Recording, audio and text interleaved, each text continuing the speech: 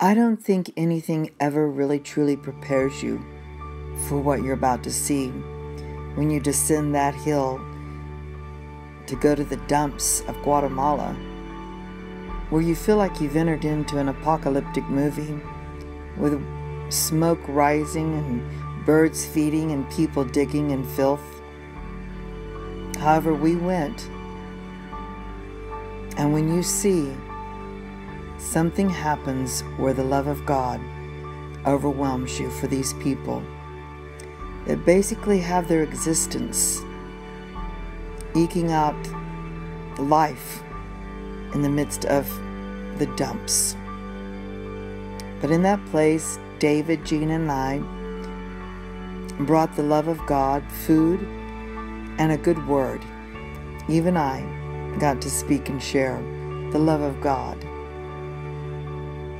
We bagged up the food and took it to them, and then after we preached, we got to hand it out to them. And in handing it out, we got to hold them, love them,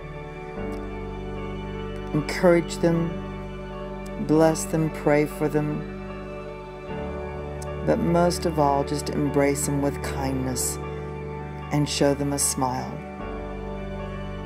And they're so appreciative and so thankful.